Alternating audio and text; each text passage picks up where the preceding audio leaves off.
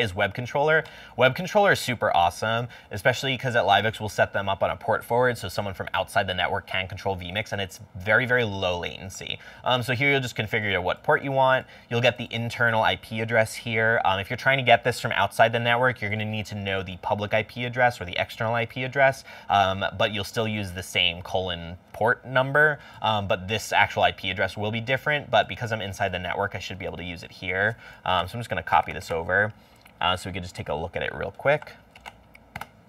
So here's the shortcuts menu. Right now I haven't made any shortcuts, but when I'm creating a shortcut, I could let it show up here, so I could basically have a whole panel of web shortcuts.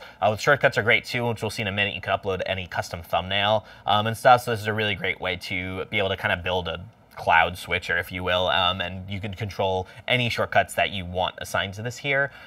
This will give you a regular kind of interface similar to vMix or the vMix control surface, where you'll have program up here, also referred to as output, preview down here. Any of these inputs will show up. However, your input titles won't follow, so I don't really use this that often because you need to kind of memorize what position certain inputs are in. So if you have a simple like 3-cam or something, then it's a lot easier. But if you have like things with a lot of graphics and a lot of moving parts, it can get confusing about what actually this is referring to. But this is a great way you could bring overlays in like this on any of the overlay channels like that. So it's a good thing if you need to like use a switcher. Sometimes we'll open this on our phone if we're like in a studio and we just want to be able to switch cameras to check them all at once without having to run back and forth to the switcher. So we'll just put this on their phone and use that kind of thing as opposed to using it for like any actual production. I was using the shortcuts here when we were doing the Packers trivia. I had a lot of shortcuts here to make that easier, especially with turning audio on and off. And it was really great because it's very, very fast.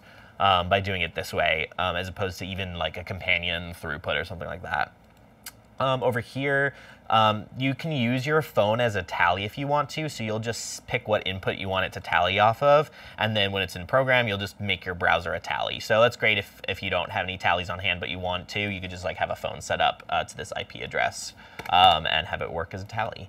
And then here, which is pretty great, once I have a title input, I'll probably come back here and see it. Don't let me forget that. But this will let you add title entries for any text field-based graphic that you might have. So if you add a title, which we'll definitely look at in a minute, here you can have an outside producer add entries, and I think even select titles that are broadcast as well.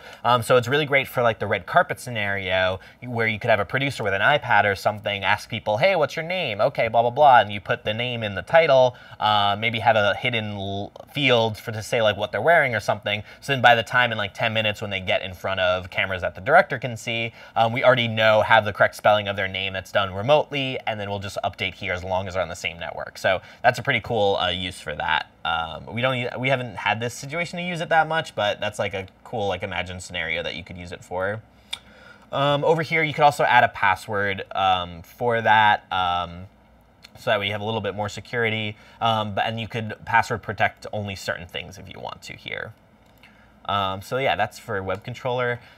Tally lights, we use a lot of meta sets here at LiveX, or have in the past, I should say. They pretty much are pretty plug and play. They just have to get a network to them. So it comes with a device that plugs in USB, and then that basically has a switch on it, and then the switch has numbers on it, so you'll be like camera 1 will plug into 1, 2 to 2, and then it basically works automatically. If you have like an Arduino thing that you have set up, you could come here and customize that a little bit. We normally don't have to. And then again, this is another address here for web tally if you want to put tally on phones. And then, yeah, pretty much we just plug in the meta sets and it just works kind of thing.